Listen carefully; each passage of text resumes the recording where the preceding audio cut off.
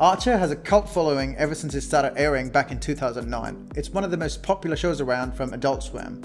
It follows a spy named Sterling Mallory Archer who wants to be Bond, but better. Hulu recently just added the entirety of 8 seasons of Archer to its list, but international fans outside of America don't get to enjoy it because it's geographically restricted, which kind of sucks, to be honest.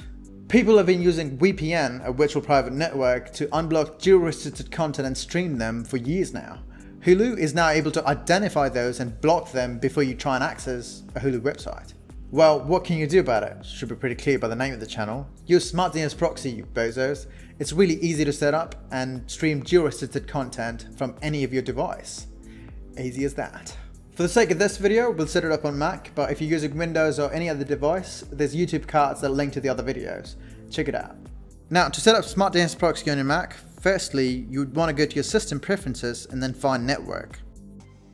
Click on Advanced to go to the Advanced Settings window with all different tabs.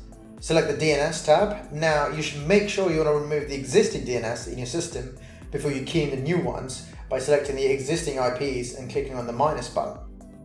Once you've done that, click on the plus button to add new Smart DNS Proxy IP addresses. Just pause the video and copy 2 IP addresses which is nearest to your physical location. Use the link in the description below to see the updated DNS server list of various countries.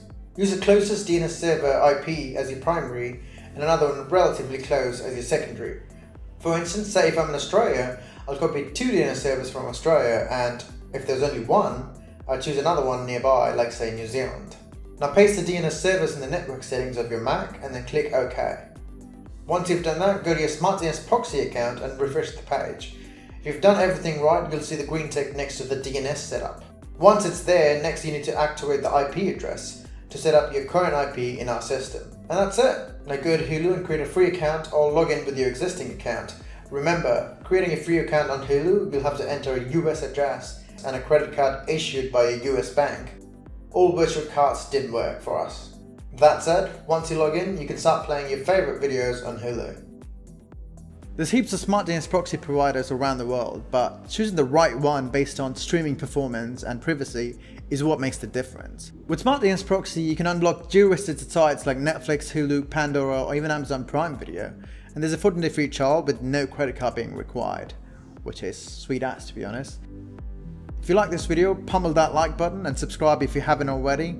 As always, I'm Vamsy Smart DNS Proxy, and thanks for watching.